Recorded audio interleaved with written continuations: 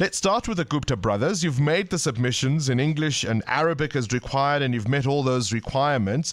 Is the matter now out of your hands?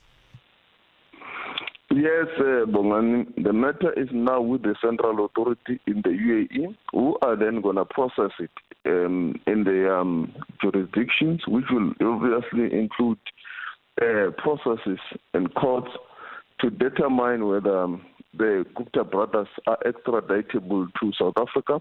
And when the court has made that ruling, it will then be for the Minister of Justice in the UAE to make the decision. If the decision does not go in our favor, and by our favor, I mean if the extradition doesn't allow them to return to South Africa, does that mean then we've run out of options? Is that the end of the road?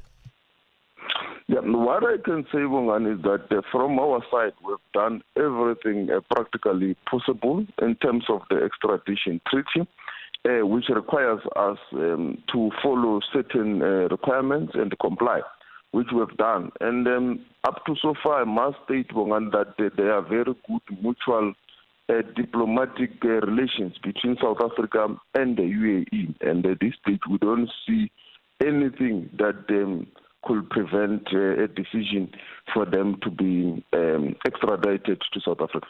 That wasn't the only matter you briefed on yesterday. Where are we on that other high-profile extradition case, the Bushiris? Yes, the matter of the Gama family, Mr. Shpiro Gama and Mary Gama, well known as Prophet Bushiri.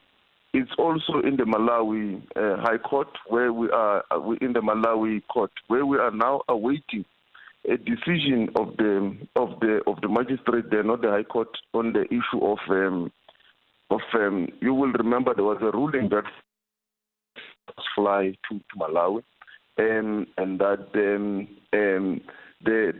our request does not follow within the Malawian law, and the court has ruled that we fall within Schedule 1 of the Malawian law, and our request is in order. The next issue that is now under consideration by the court is that the argument from our the DPP of Malawi is that the sworn affidavits in a South African competent court should be considered instead of us flying witnesses to Malawi, which is now a ruling we are awaiting, and it will be delivered on the 5th of August.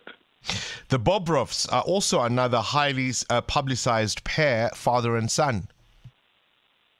Yes, it is, and it's a matter which is in the Israel courts, and also awaiting a date here in the Constitutional Court for a hearing on the amount of 3 million Israelis that the Israel authorities are prepared to share with the South African authorities on the decision that was made. But as we speak now, we are awaiting a Concord date here in South Africa, because the Bobrovs attorneys, they feel they've got the point to argue on that issue.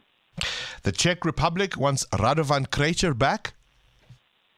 Yes, they do, because there are charges, various charges that they want him to face in the courts of the Czech Republic. But as you are aware, our court has already decided that he is indeed extraditable to the Czech Republic. But we are still having lots of court cases that he is attending here in South Africa. We can only be able to determine the matter once all those court cases is attending to. Minister, concerns have been raised about the capacity of the NPA to finalize some of these matters, especially the Gupta case and the Bushiri case. Any lessons learnt? I don't know what the concerns are those, because the Bushiri matter, the NPA and ourselves as the central authority are compliant. They are the matter is in the Malawi court. The UAE one with regards to the Guptas, we are compliant. The matter is now with the central authority in the UAE. So everything has been done according to the book. And the officials in the Department of Justice and also in the NPA who are handling the matter are competent officials who have handled extradition matters for many years. And as you will have heard from the briefing, they deal with a lot of extradition and mutual legal assistance matters. We have never had any challenge of competency in that space. 702. More than a radio station. Let's walk the talk.